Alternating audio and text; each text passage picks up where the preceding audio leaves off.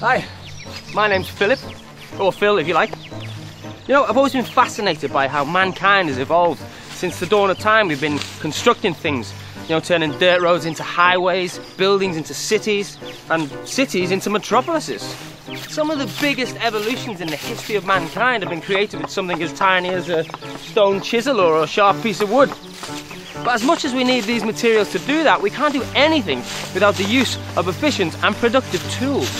Making tools has allowed us to develop new insights and new needs, all of which has helped to shape the world that we live in today. And what's even more amazing is the speed in which this development's gone into overdrive over the last couple of centuries. I mean, evolution's been going on for millions of years. So the last couple of 100 years is merely a blink of an eye, that's all. And there's one man that certainly sees that moment. Johann Theophron Munktel. He was born in Sweden at the dawn of the Industrial Revolution. At the age of 27, he moved to a small town called Eskilstuna. Now, Johann was full of initiative, but he also had a great ability to see things in a greater context. Little did he know that his imagination would help to shape the future of the global construction industry.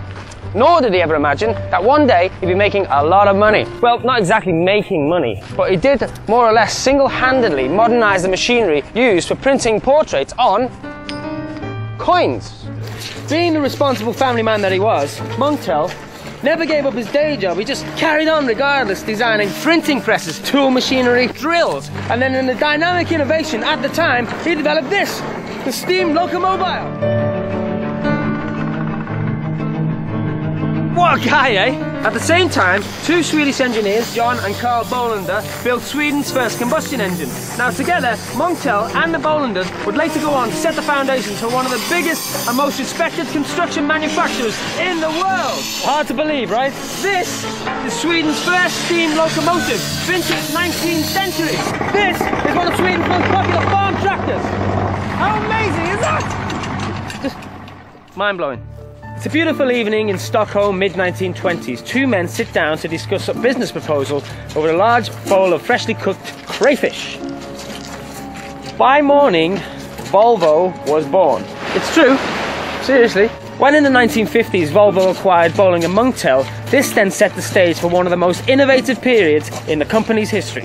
For example, by simply turning an ordinary tractor backwards, placing the loader unit over the bigger wheels, the legendary wheel loader was created. Wow, fantastic. And then in the 60s, something even more amazing happened when Volvo introduced the world's first series manufactured articulated hauler. Gravel Charlie. It's just quality second to none. It's incredible how one man's vision can lead to all of this. Thousands of factory workers all over the world working closer together as a team. Great job. And it was all inspired by a technical genius with a passion for development. So, who knows? There might still be hope for me.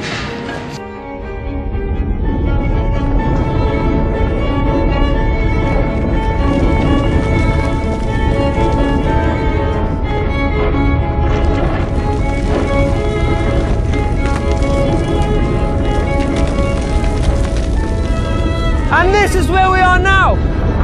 I mean, look at this. It's like standing on the shoulders of giants. I mean, look at all this 21st century technology continually getting better, safer, more fuel efficient, and more productive. Oh, thanks, Sophie. See you later. It's all just evolution, really.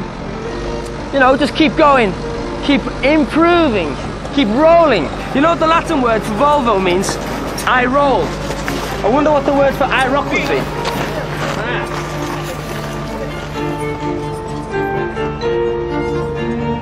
In 1985, Volvo made a significant move by entering the North American market. Soon after that, Latin America, and then, with the opening of the European borders, the company made several more important acquisitions. In 1998, Volvo was the first foreign company to invest in Korea. And with the speed of their development in emerging countries like China, it's just, well, it's astonishing. Can you imagine how Munktel would have reacted if someone had told him in the 21st century hundreds of designers, engineers and factory workers would keep on improving and improving the work that he started? Like having fuel-efficient productive machines for demanding customers, all created with the Volvo DNA. Quality, safety, care for the environment. A wave of innovation has been set that still continues. Volvo Construction Equipment will keep on driving that development forward, pioneering and setting benchmarks for a worldwide industry. This truly is Mr. Monktel's legacy. Mr. Monktel, I salute you.